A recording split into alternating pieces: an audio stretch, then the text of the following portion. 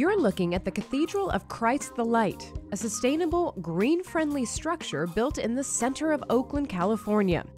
But before the cathedral looked like this, it started out as a digital model.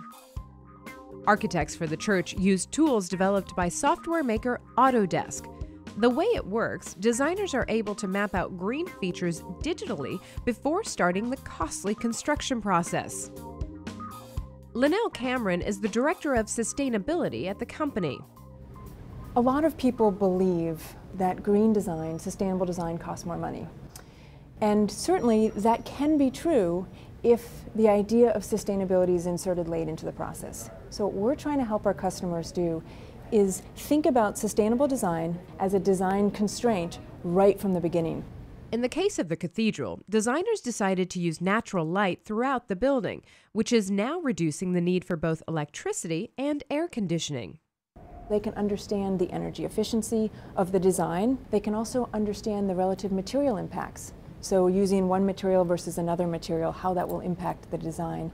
And it enables them to simulate how that thing, building or product, will perform in the real world. Another example of sustainable design is the reopening of the California Academy of Sciences in San Francisco. The standout feature is the structure's living roof.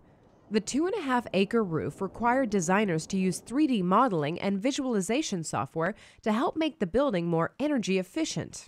So we're looking at some close-up images of the living roof here. Right, so there's over 1.5 million native plants on the roof, which again help keep the building cool.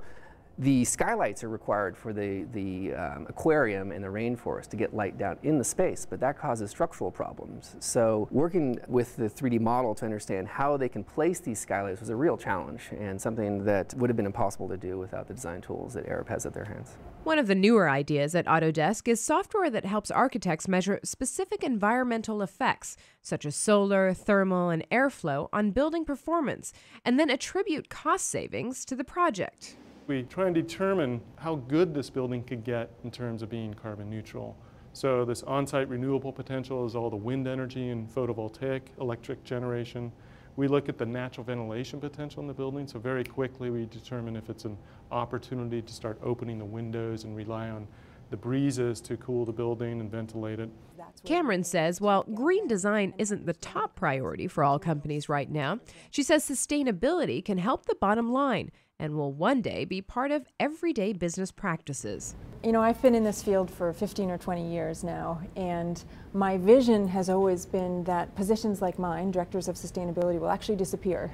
And I think that's when we will be able to declare success, is when sustainable design is part of regular design. Sustainable business is good business. I think it's going to become very basic, baseline expectations, hopefully sooner rather than later. For BNet, I'm Sumi Das.